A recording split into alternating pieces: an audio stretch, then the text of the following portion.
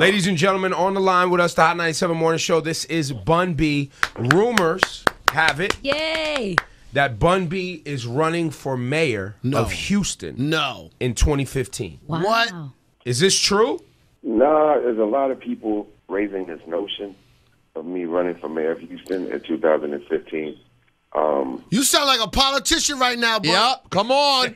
Let me get my Chris Christie on.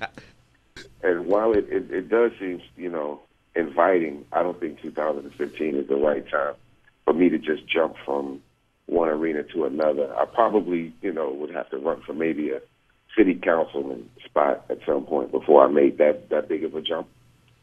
Well, so the answer we're getting here is you do have somewhat serious political aspirations. You just don't think it would be prudent to jump right to mayor in 2015.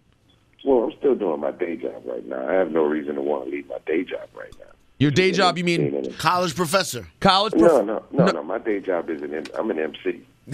Talk about it. Yeah, he means rapping and getting free clothes and money. For the most part. If you did run for a political office, when you walk up to that microphone, you might have to drop bars for those votes, my G.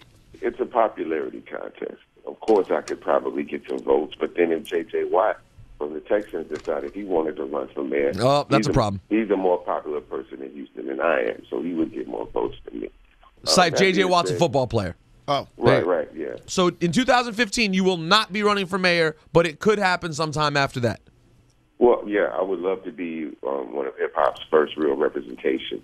I would definitely support it. You're a committed husband. You're a committed family man.